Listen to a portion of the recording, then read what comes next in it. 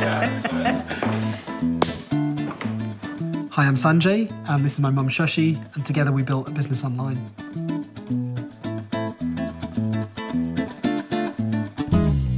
Sanjay's suggestion came up. Let's take a spice tin, put it on eBay, took the first picture. What kind of was almost a bit of a silly idea on Christmas Day, we realised that actually there was some demand for it. Still didn't really realise at the time how much demand. The things have gone just completely out of hand after that. It's history now. Suddenly got an email from a company in New York who wanted sort of 10,000 of our spice kits. Literally day and night for a week, I was working to grind the spices, make the spice blends, hand pack each one. I had to call in family and friends to help me pack this order day and night. And amazingly, we managed to do it. It was like literally jumping and getting all excited that it worked. Yeah.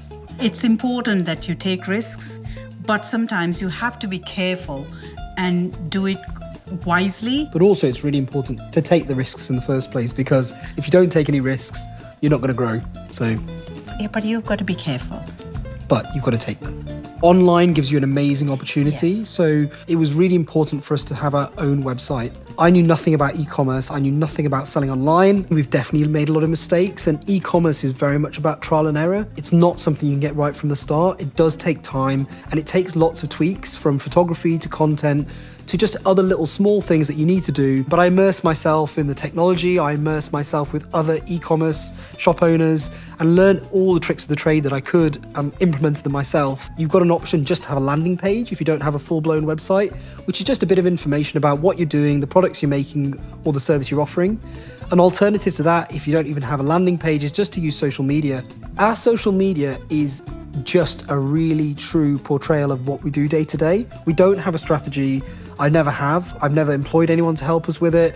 And to be honest with you, I just literally share what we do on a day-to-day basis. I have a nickname called Mama Spice, so I have got to still be everybody's Mama Spice now.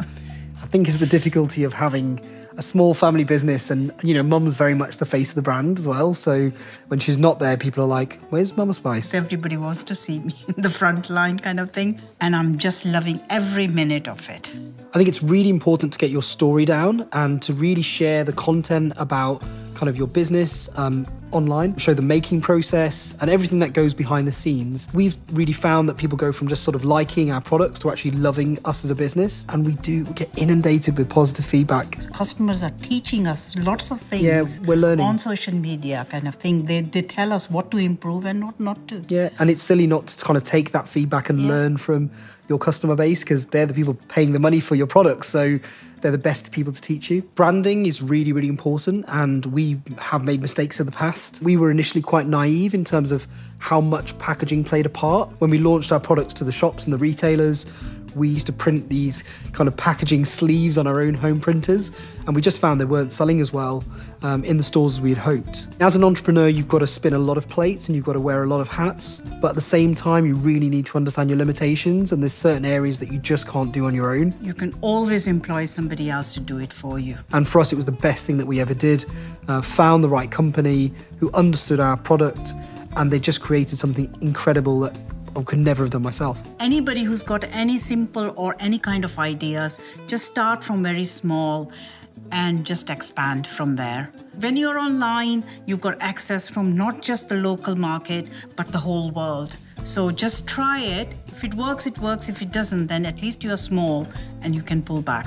Also, there's really good resources to work out what you actually need to do to get online. You can delve deep, learn the basics, and almost become an expert, with time. It's well worth it. Awesome.